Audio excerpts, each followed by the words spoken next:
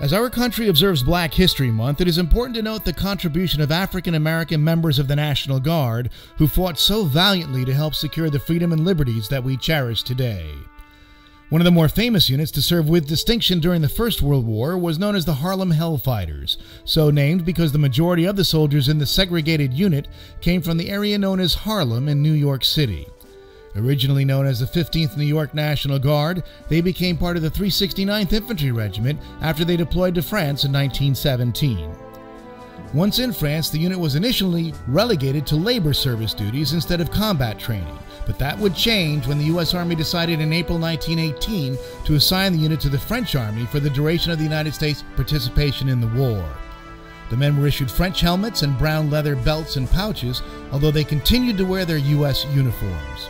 Eventually, the 369th was assigned to General Lebouc's 161st Division to participate in the Allied counterattack in the Meuse-Argonne offensive. On 25 September 1918, the French Fourth Army went on the offensive in conjunction with the American drive in the Argonne. The 369th acquitted themselves valiantly in heavy fighting, sustaining severe losses. After a brutal struggle during which heavy casualties were sustained, the town of Séchault was taken, and the 369th soldiers dug in to consolidate their advanced position. At one point, the 369th had advanced faster than French troops on their right and left flanks and risked being cut off. By the time the regiment pulled back for reorganization, it had advanced 14 kilometers through severe German resistance. This action earned the Croix de Guerre, or Cross of War, for the entire regiment. The Meuse-Argonne claimed nearly one-third of these black fighting men as battle casualties.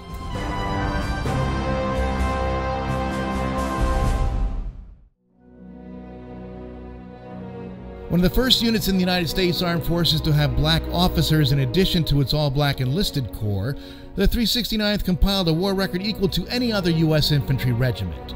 During its service in World War I, the regiment suffered 1,500 casualties and received many awards and medals for their intrepid service.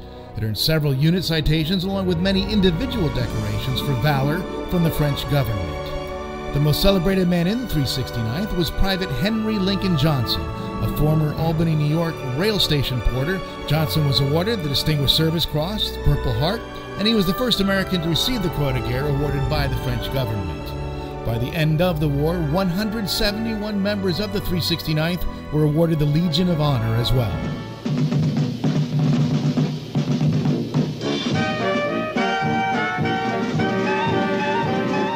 At the end of the war, the 369th returned to New York City and in February 1919 paraded through the city.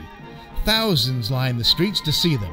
The parade began on 5th Avenue at 61st Street, proceeded uptown past ranks of white bystanders, turned west on 110th Street, and then swung onto Lenox Avenue and marched into Harlem, where black New Yorkers packed the sidewalks to see them. The parade became a marker of African American service to the nation, a frequent point of reference for those campaigning for civil rights. This distinguished National Guard regiment left its proud mark on the Allied Expeditionary Force as the regiment that never lost a man captured, a trench, or a foot of ground. In the 1920s and 30s, the 369th was a regular presence on Harlem streets, each year marching through the neighborhood from their armory to catch a train to their annual summer camp and then back through the neighborhood on their return 2 weeks later. Today's 369th Sustainment Brigade, New York Army National Guard, carries on the traditions of these gallant Hellfighters of yesterday.